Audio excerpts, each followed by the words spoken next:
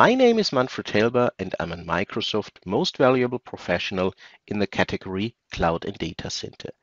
In this video, we have a full live demo session with all the steps required for deploying a two-node Azure Stack HCI cluster.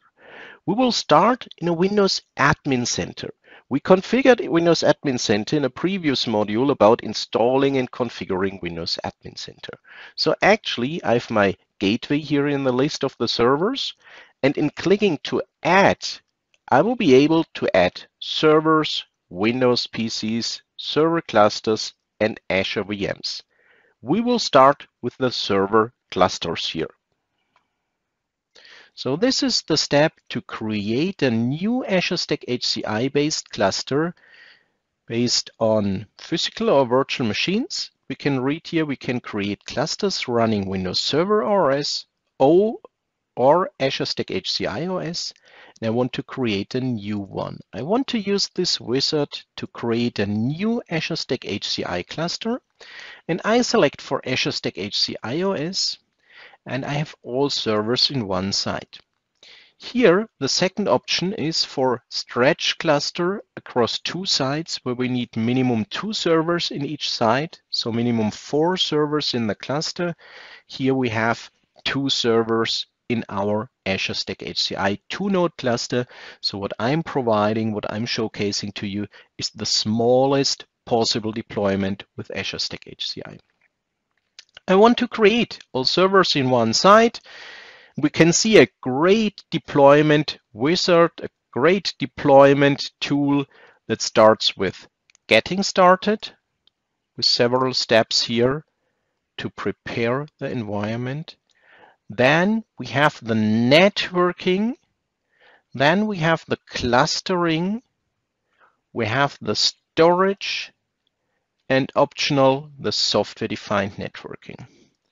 This wizard is with exact this feature exclusive to Azure Stack HCI. We have seen there's also an Azure Stack HCI wizard part, a deployment wizard part for traditional clusters based on Windows Server. But exact the steps we will see are only available in the combination Azure Stack HCI managed with Windows Admin Center. So in the first step, we will add servers. Let's add servers. It's the D101 minus ASHCI 01. Sorry, this is my username. We add the servers in the bottom of the page. Here's my user. It's the MHDemoLab user domain. The MHDemoLab domain with the user administrator and a password I want to use. So it's an administrative account that's used to connect to the target servers. Here I specify the servers D101 minus ASHCI 01. We have seen there was a message, couldn't find this server, but it's already started to search for this server when I was typing. So the D101 ASHCI 01 should be found. Yes, the server is found in my environment. I will add this server, and I will also add D101 minus AS for Azure Stack HCI 02. Searching for this server, we will see when the server is found on the network, and then we can add this server here to our configuration. Found the server, can add it. And we can see here's a validation. So we can see the name of the server, the status, the operating system is Azure Stack HCI, and the model. Here you could read, for example, primeLine System X. So your hardware vendor's name and the system name.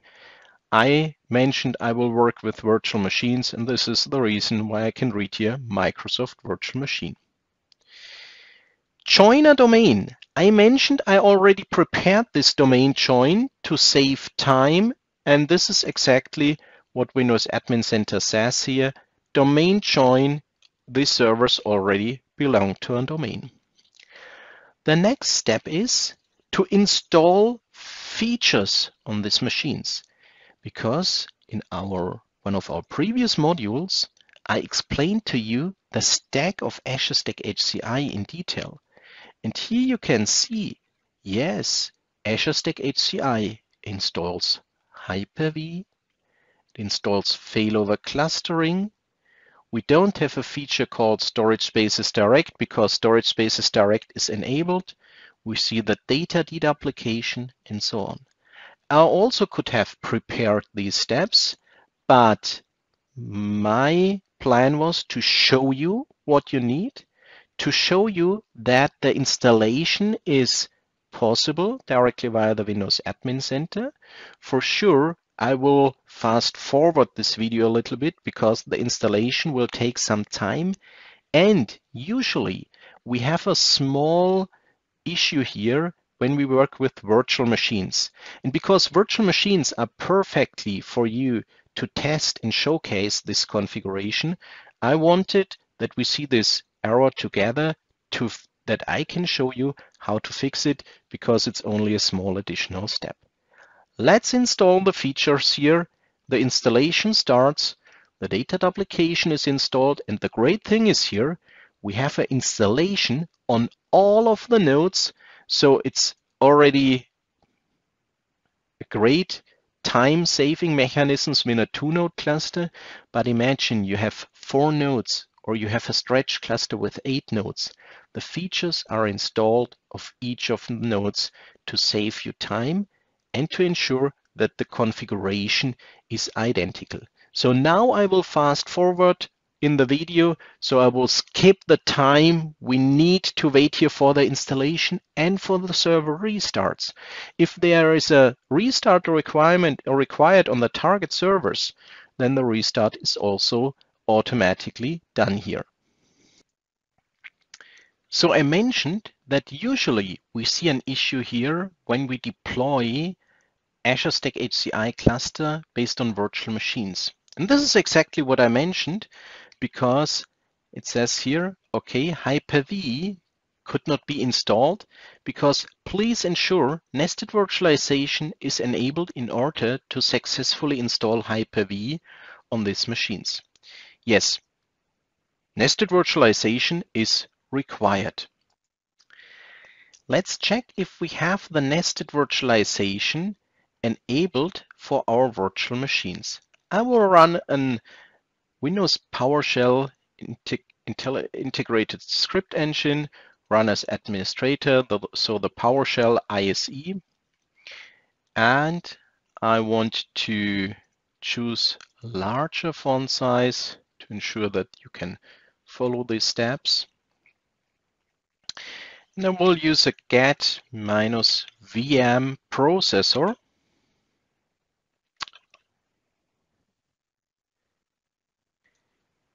So I will use a get-VM processor on the physical Hyper-V host where I'm running this Azure Stack HCI VMs. Get-VM processor for the VM name, and the name is the D101 ASHCI 01. This is my virtual machine, and I want to format this as a list. Because when I look at these extensions, I can see the expose virtualization extension, what's required for the nested virtualization, is already true here. So this information in the wizard, in the deployment wizard, is not correct here with this nested virtualization. So how can I fix this? I can use my Windows Admin Center and open a new tab, and I can use Windows Admin Center to deploy these additional features on the Azure Stack HCI nodes.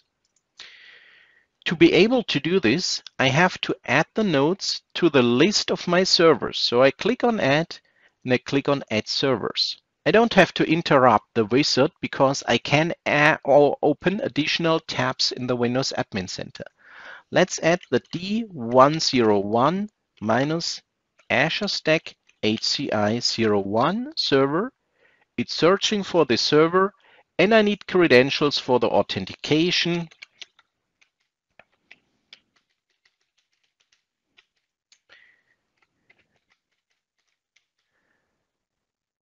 Add with credentials. So when I add with credentials, I don't have to enter them always. I mentioned this only in the session, and then I can use these credentials all the time in the session.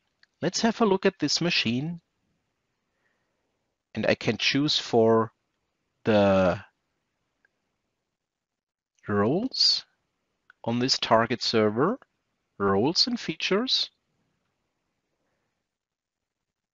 and I can install a role. You can select for Hyper-V here, install Hyper-V, and select reboots the server automatically if required. If you use an Azure Stack HCI certified solution, this additional step is not required. This is actually, let's say, something like a small bug in the deployment wizard, but if you know how to handle it, you can see you have the nested virtualization enabled, you can install the role on the target node, and for sure, we can do and we must do the same steps with the second server. So let's add the server here. It's the D101 minus Azure Stack HCI 02. I will add this machine here, and now I have the stored credentials. I can use them here. I have them inside or within the session. Searching for this name, and now the server is added to the list here. I can switch to this server like I did it with the first one. I can select for the roles and features, and then I can select for Hyper-V, install Hyper-V, and reboot the server automatically if required. So it's only a small thing. The restart is done automatically, and if I expect that the restart is finished, the installation is finished, then I can switch back to my wizard and I can select refresh to refresh the list here. It's verified. You can see, now Hyper-V is installed. Everything is green, everything is fine. Now we can go to the next step. So if you have some errors in this wizard, you don't have to leave the wizard and begin from the scratch. The wizard saves its configuration, so you can start from the scratch without entering all the data or also choosing different values, but you also can open additional tabs here in the Edge browser. What I didn't mention, Chrome browser is also supported, but I prefer the Edge browser.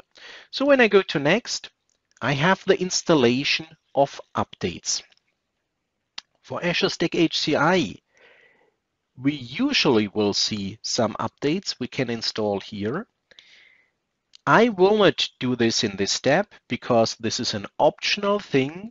It would consume some time here and we want to save this time. And if I don't install the updates here, I can show you later in the Windows Admin Center how to deploy updates for an existing cluster. What's interesting, we can check here for the updates what's available, because here you always will see if there are feature updates available. In the next step, we will see hardware updates. I will not see any hardware updates because I'm using virtual machines for my demo deployment.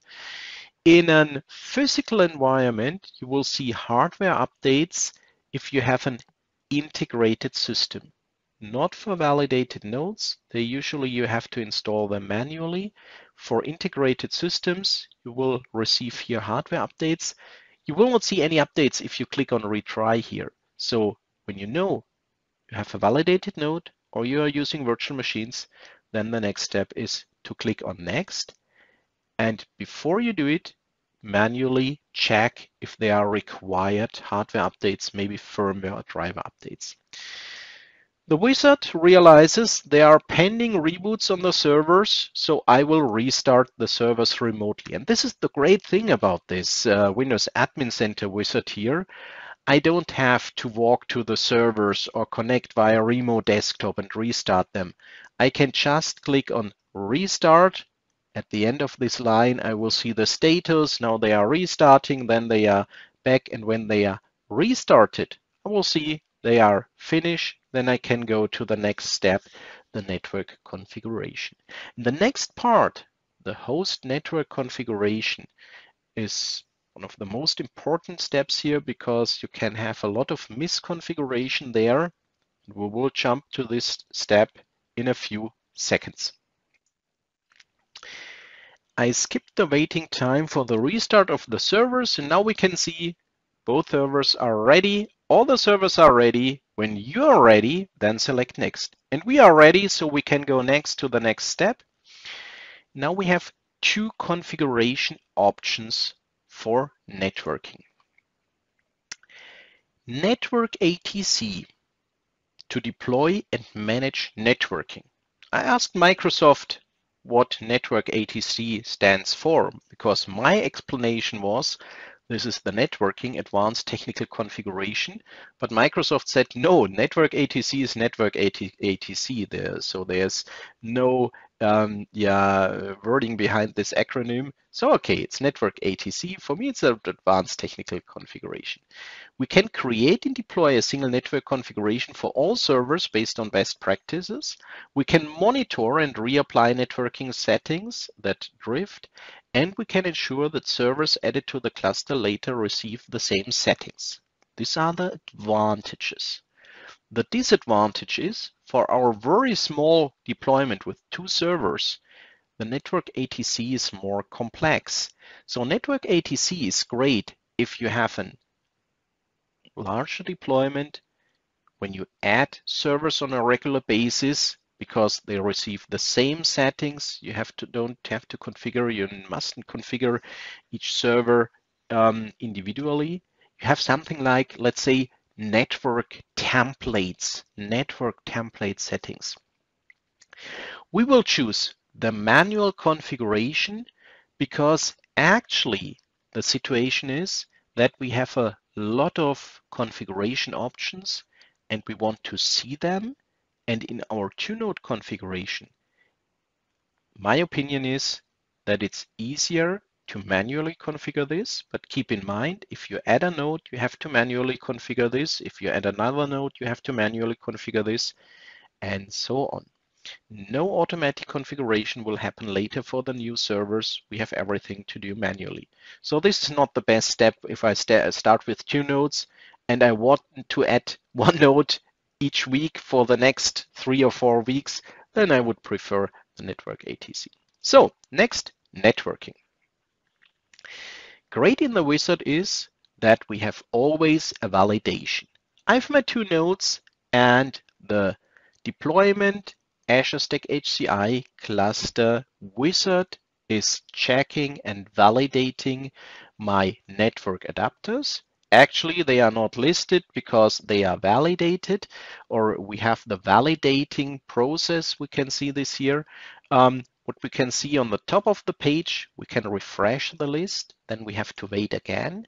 If we have disabled interfaces, we can enable them. If we have interfaces we don't want to use, we can disable them, and we can include and exclude interfaces. Maybe you have interfaces where you say, I don't want to disable them, I need these interfaces, but I don't want them to be part of the Azure Stack HCI deployment. So now the verification has been completed, and I again skipped some time here. So in a physical environment and also a virtual environment, you will need to wait a few minutes to receive the information. Here we can see I have several network connections here. In each server, 4 interfaces with 10 gigabits each interface, and all the interfaces are up and running. In the module about hardware requirements and networking requirements, we already discussed the requirements for the networking for sure these interfaces should be redundant, or we should build a redundancy with these interfaces. So typically, a physical server deployment has 8 physical network interfaces or 2 powerful physical network interfaces that are teamed and where we build the connectivity on the virtual layer. We will see this in the next steps of this wizard. So first, let's go to next, and let's select the deployment topology for the management adapters. What's great, in the bottom of the list, you can see the adapters that are suitable for management. So these adapters can be used to reach the host operating system. Here we have the information: select Ethernet or Ethernet 4. To ensure connectivity during cluster creation, this is required to resolve the server by DNS name. Now we can decide if we have one physical management adapter. This is the configuration I want to choose. And I get the information: the selected network adapters will be renamed as management for easy identification. I could also choose for teaming physical network adapters, the second option. Then I can choose 2 interfaces in the list at the bottom to have redundancy for the management interface. I will only use the single adapter here. You have seen the 2 choices. Let's apply and test this configuration. And what's great about this, it's always an apply and test. It applies the settings and it tests immediately if these settings work here in this configuration. So let's go to next. Now we have the configuration for the virtual switch. The virtual switch for our virtual machines. We can choose for create one virtual switch for compute and storage together. Then we will see the virtual machines on this switch with their communication and the host with the storage traffic. In one of our previous modules, where we talked about hardware for Azure Stack HCI, we have learned how Azure Stack HCI and the technology Storage Spaces Direct distributes the data across the server nodes. These extents that are distributed redundant across the server nodes are distributed via the local network, the SMB network. Now one choice can be to route the whole traffic through a switch embedded teaming switch where we have full RDMA capability, where we can have up to 8 identical ports in there. Another option would be to choose for a virtual switch for compute. So we have a set switch for the virtual machines, and we have minimum 2 dedicated interfaces for storage traffic. This is what I would recommend for you. I would recommend to use a switch embedded teaming for the virtual machines and 2 dedicated NICs for the SMB traffic, for the RDMA traffic between the nodes, because when we are looking at a traditional deployment, we have seen this in the intro module about Azure Stack HCI, then you had in this 3-tier stack dedicated adapters for storage access. And I often have the question from customers that say, oh, when I do the software defined, is this stable? Is this good in performance? Yes, it is. If you use dedicated adapters, it is, because the dedicated adapters will be minimum 2 times 10 gigabits. You can use 25 gigabits, 50 gigabits, 100 gigabits, 200, 400 gigabits port speed. If you use one big set switch, it can be very fast, but it depends on your configuration. If you have a misconfiguration here, then it will also have impact on your storage traffic here. Here, the misconfiguration can be maybe you don't plug in the cables or something like this. But you don't have this virtual layer where you have additional configuration complexity. This is my opinion. This is my recommendation. You see, the first option Microsoft provides is this one here. A third option is to provide two different set switches. If you prefer this, this is also possible. I will choose the second option. And now is the question for the compute switch. So which one should be the virtual switch for the virtual machines? And this here is the last one in the list.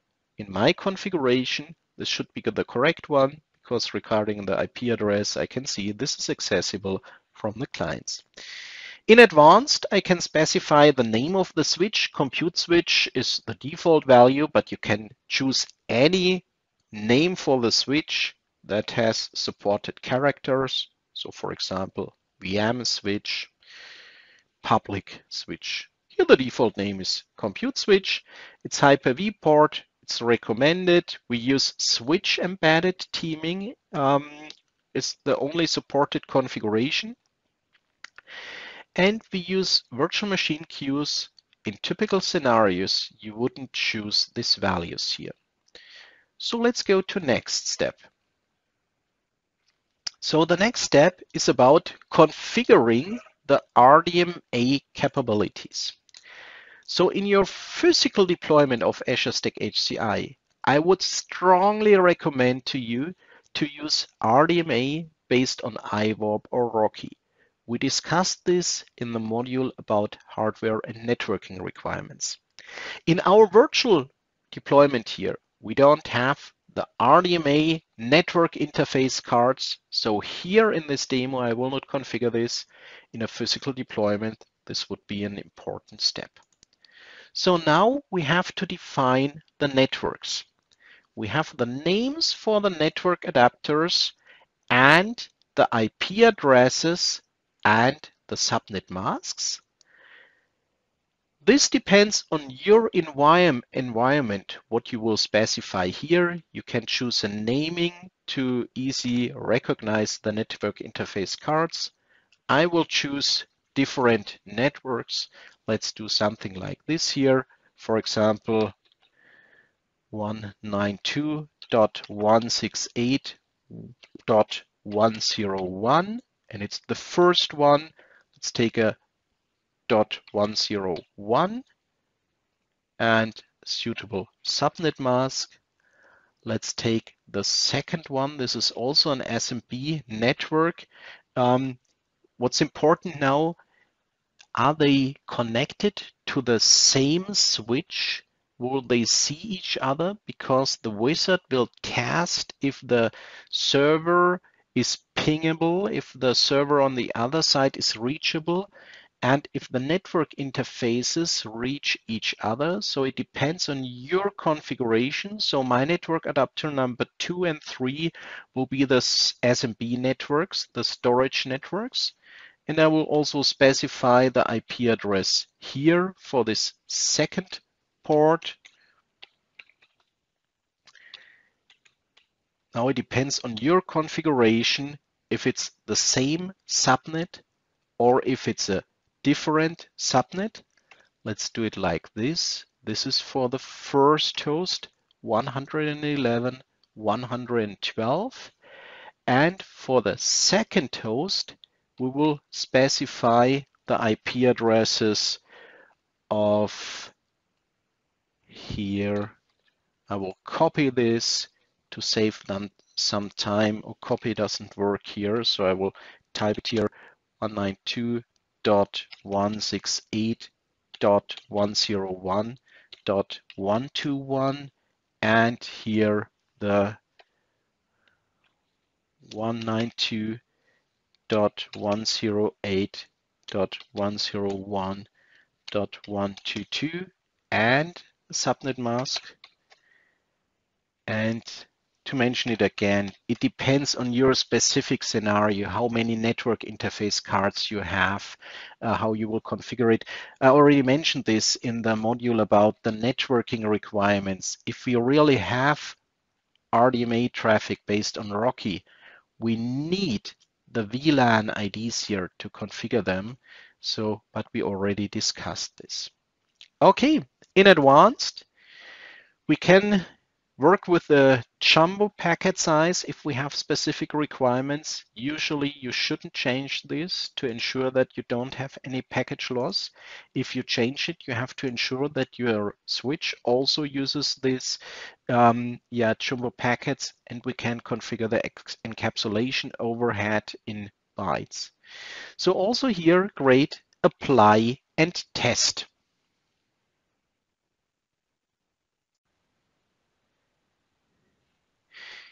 You can see I used the time to also provide the names for the networks here. So I changed Ethernet 1, 2, 3 to SMB1 and SMB2 and the VM network. And here we can see the tests are passed. The status of the tests is passed. For sure, now I can go next for clustering.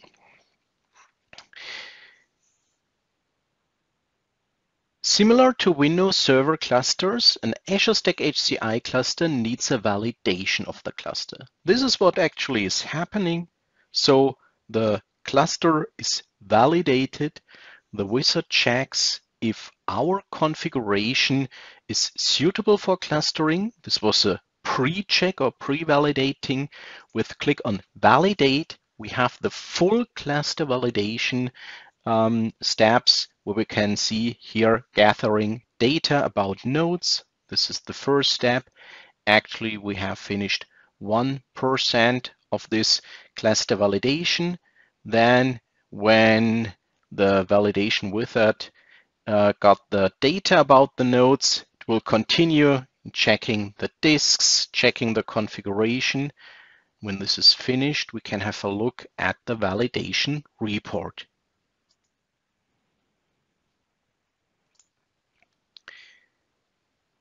So now we can see we have a validation result. Inventory is successful in all 16 steps. System configuration is successful in all the 10 steps. And in the networking, I have a warning.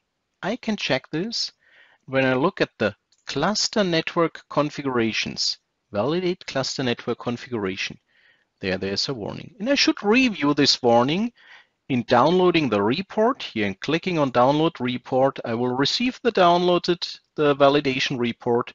I can check the report. I can see inventory success, system configuration success. Let's check the networking. And in the networking, I have information about the cluster network configuration. I can go through this and I can see that the DHCP status for the VM network differs from cluster network 1. So here I switched from a DHCP configuration I usually have in the environment to a static IP address. So I think this is fine. You should save this report to be able to check later if you are running into issues and to see if your validation was successful or not. The next step is creating the cluster. It checks the DHCP availability, if we have the DHCP server available, or if we want to use a fixed static address. If we want to use a static address, the cluster name is D101 -A Azure Stack HCI Azure Stack HCI cluster 01. This is my first cluster. I will use a dynamic IP address. This is fine for me for this demo purpose here. I can add the storage to the cluster. This is recommended, and I will use all the networks in my environment. By create cluster, I will be able to build this cluster, Azure Stack HCI cluster 01. Let's create the cluster. See a new screen. Hang on, this is going to take a few minutes. Configuring the cluster service on node D101, Azure Stack HCI 01. We have the second node, verifying the cluster DNS name resolution. This is the next step, what happens here. And again, we see here the advantage of this wizard because we don't only have the configuration, but we also have the validation. Here I need my credentials again. This is not typical here. So maybe I was running in some timeout. If you had to look at the time in the screen, you have seen I skipped a huge step here because I didn't want to have the full time for waiting of the network configuration in the wizard. So the cluster was successfully created. We are now ready to click next. This is perfect. And we have an information, make sure to create a cluster witness once you finish this wizard. Our witness isn't created by this wizard. We can use a file share witness, or we can use a cloud-based witness for the Azure Stack HCI configuration. We will see this later in a module when we talk about typical management tasks in Windows Admin Center. So let's go to next, the storage configuration. And here we have a button where we can erase all our drives. This is helpful if you are not sure if you have any data on these drives you will use for storage spaces direct. Here these were new virtual machines with new drives, but when you already were testing something on these nodes, you have the advantage to erase the drives to remove any metadata on it. This means the drives that will be used for storage spaces direct. So next step, it checks the drives. I can see, okay, I have 4 drives in each server. I'm using the virtual machine, so the drives are unspecified. In a physical environment, you can see the size, the serial number, the firmware version, the location. So you get detailed information about this absolutely important part of the disk drives. Okay, let's go to next. In this step, the storage spaces direct validates the storage. And important, it's not Azure Stack HCI validates the storage, it's storage spaces direct, the technology behind Azure Stack HCI for the software-defined storage. So here we can see the result for the disks, for the disk enclosures with detailed informations. I can see disks listed for storage spaces direct. Are there file shares? Are there storage enclosures? Are there already storage pools? Are there storage tiers? Are there unpoolable disks? Are there virtual disks? This information is listed here. The volumes, the validated storage spaces direct support, verify node and disk configuration, unique device identifiers, and unique enclosure identifiers.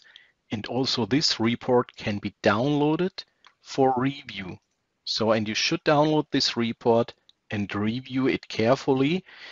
If everything is successful and green, it's fine. You should store this for documentation. If you have warnings or errors, you should review them. You must fix errors. On warnings, you should check if these are warnings you have to fix. So for example, misconfigurations in your disk, in your disks or in the previous steps in the network. Warnings like, for example, pending reboots, you could skip and do the reboot later. So the next step is to enable storage spaces direct. It's also possible to do this via PowerShell. We want to enable storage spaces direct within this wizard because this is the final step to get storage spaces direct up and running to have an Azure Stack HCI configured solution. The next step, software-defined networking, we will skip this one because software-defined networking is optional. I already mentioned this. This is a dedicated own topic, the software-defined networking, and we will not cover this in this demo configuration here. So the health providers are started for storage spaces direct, and the disks are claimed in the pool. Our cluster performance history is created. We will see this in one of the next modules when we talk about the management tasks. And a final report, again, you should review this report, you should save this report to be able to refer to this later. Here I see a warning. I don't have any disks that can be used for cache, but I have a configuration where I don't plan with a cache, and the rest here is fine of the configuration or in the configuration. Next is SDN, and as I mentioned, we will skip this step, so we will click on skip, and here we will see that's it. We are all done here. Go to connection list. It might take a few minutes before the cluster to become reachable by name. We had a similar situation when we installed Windows Admin Center in the beginning of this module. So when we directly after the installation switched to the Windows Admin Center, maybe the services were not all up and running. And a similar situation could happen here with the cluster itself. So give the cluster a few minutes to finish the configuration, and then you can click on the name of the cluster, and the default page, the overview page of this new Azure Stack HCI cluster will be loaded. You will see the dashboard view when it's finished. Here, this is the dashboard of this Azure Stack HCI cluster, and we have several configuration tasks to finish here, but we will cover them in the next modules when we register this cluster to Azure. Here you can see this cluster is actually not registered in Microsoft Azure. We will do this in the next step to register it in Azure, to configure and review Azure Arc. And then also in one of the next modules, we will cover the typical configuration tasks here in Windows Admin Center. The final step in this configuration video of a 2-node Azure Stack HCI cluster is to configure a witness. We can find the witness configuration settings in the settings at the end of the tools list. So I will click on the settings. And in the settings, I have several settings we will cover in additional modules. One important setting is the witness. It's important in every cluster size. Many customers think you only need a witness in a 2-node cluster or in a 4, 6, 8-node cluster, but also in clusters with 3, 5, 7 nodes, we need a witness. The difference between the clusters with 2, 4, 6 nodes and the 3, 5, 7 node cluster and so on is that in this 2-node cluster, the witness will receive a vote in the cluster immediately. In a 3-node cluster, for example, the witness will have no vote, but because of the dynamic quorum configuration in a cluster, the witness will receive a vote as soon as one node fails to ensure that we are again able to build a quorum in our cluster set. So there are two different witness types. Cloud witness, a file share witness. We will cover the cloud witness in the module about configuring or deploying a 4-node Azure Stack HCI cluster. So it doesn't depend on the number of nodes, which option you choose. It depends on your situation, on your environment, because the witness should be available, should be reachable all the time, so there should be no interruption, because if the witness fails, we cannot guarantee to survive another failure in the 2-node cluster. In the 4-node cluster, we have the situation if the witness fails, we cannot guarantee that more than 2 nodes can fail regarding the cluster service. We have learned in the module about Azure Stack HCI hardware requirements and basics that regarding the resiliency level, we can survive maximum 2-node failures at the same time. So in the 3-node cluster, you have the situation if the witness is not available, I can survive 1 node failure, but I have no guarantee that I will survive the next node failure regarding the cluster service. It's always regarding the cluster service. So this means I will choose for a witness, I will choose the file share witness here. I have a local server with a local file server. It's a server here in my demo environment. It's the name is DC01. It's not the recommended way to use a domain controller like I do it here, but I have very small demo environments, and they usually use the domain controller. The recommendation for the witness is to have a not high available, but reliable, good available target. You don't need any specific roles on there. You only need the file share you have access to. So let's save this here, and then we can see witness settings are set and the witness resource is online now. So this cluster is now ready for the next configuration steps. The only thing we didn't configure here was the Azure registration, because there we have a dedicated module about registering Azure Stack HCI in Microsoft Azure and activation Azure Arc.